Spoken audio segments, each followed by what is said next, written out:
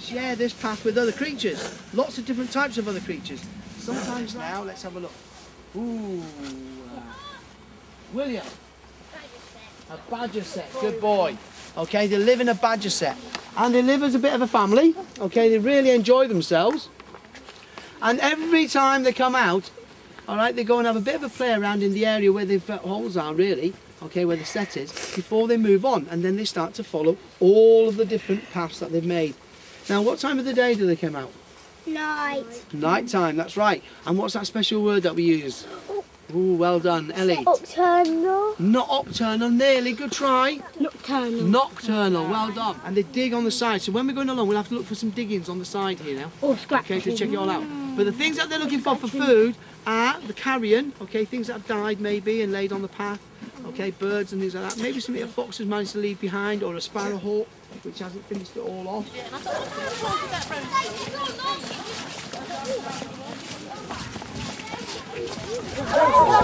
That's like on the back. They probably just step up in the air. That's all. Similar sort of thing. His eyes are so bright. Yeah, big, isn't it? They look huge. 10 times more powerful than those. Their eyes. So what you can see there, you can see 10 times bigger. That's all we can see them. Right, I think we'll let them go in a minute. Yeah. Look, it won't hurt. Just it won't hurt. Back there, one. Oh, I didn't know we would get entertained then. My horse was called Squirrel when I had it. It was white like that. Ow!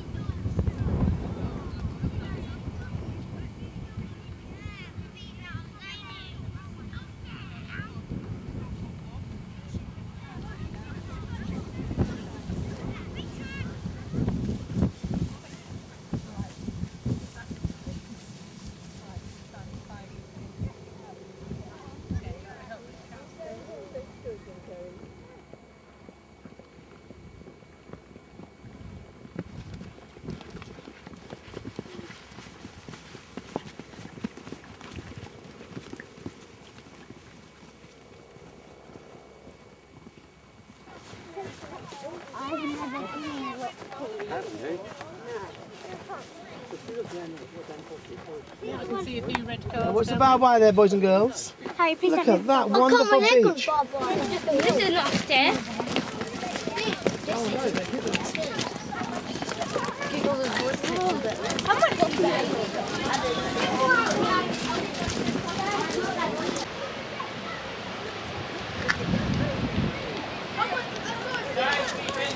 Stay over.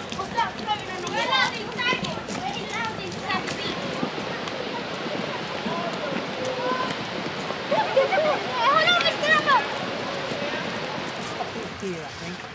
Okay, because we only have to have one piece of equipment. You've got that. I've got this. Water. And those of our friends. Okay? The other thing about the creatures is that they're camouflage. Who knows what camouflage means? Whoa. It means it's kind of like blended in, like kind of looks all the same. That's right, it means it blends in, so it looks like it surrounds you. Okay?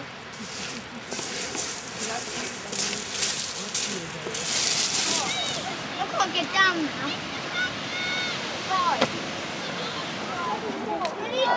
Look at that rocker. Other creatures here. Look at these. Can you see these creatures here? Look. Where? These ones here. Yes, dogs are snails. Well, they look like snails, don't they? The water snails. But they're actually harder, these are. These are a little bit harder. You're going to put them in there? Yeah. They move around on the rock, they do. I've got stuck in there. Camera. No, don't stand in the water, look, stay along the edge please, and just watch carefully. See how they've got their fingers out? They're the blobby red things that you were asking about. They're called sea anemones. Okay? And they're feeding.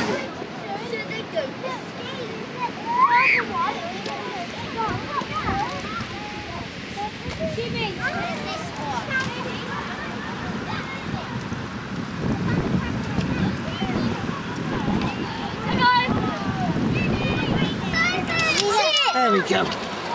There we go, look. Another fish there, see it? Pick up the crab. Any more tubs? You want one in your tub, sir? What have we got in here? Where? This is a fish. There we go.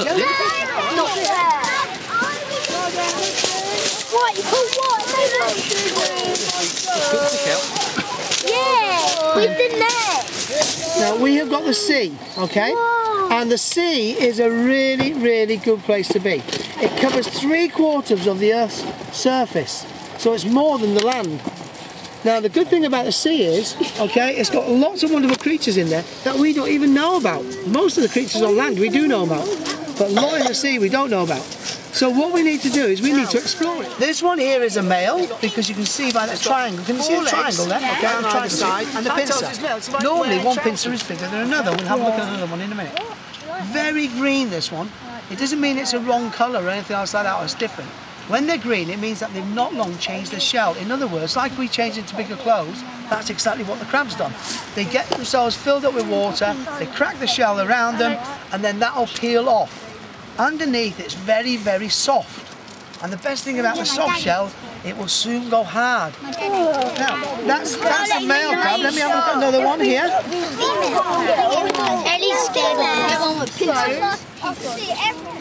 Oh, there we go. Now this one here is a female. Oh yeah, but it's got a triangle. It's got a triangle, but look at the difference in the triangle. Can you see the difference in the triangle? He doesn't want to. One triangle is very triangle-y, and this one's like a rounded triangle. Do you see that?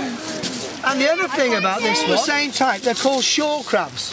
Sometimes we get what we call the devil-eyed velvet swimming crab, and it's got red eyes. And it swims along, rather than crawls along, it swims along. Okay? Now, that's a biggie one there, look at him. Whoa, look at that. Yeah, that's a female. Is that a male? It's a female, that's right, well done. Okay? That's the long one. It isn't it? Okay. Who would have thought that a creature made these holes? You'd have thought something else. This was actually a worm called a piddock worm.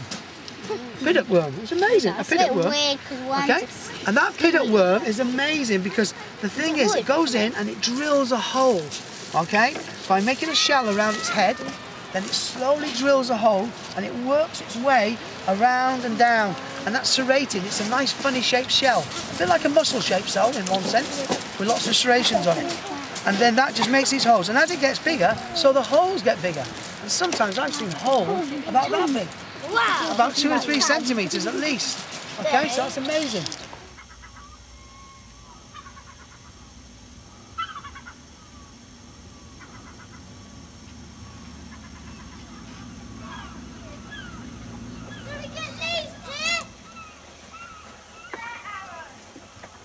Richard?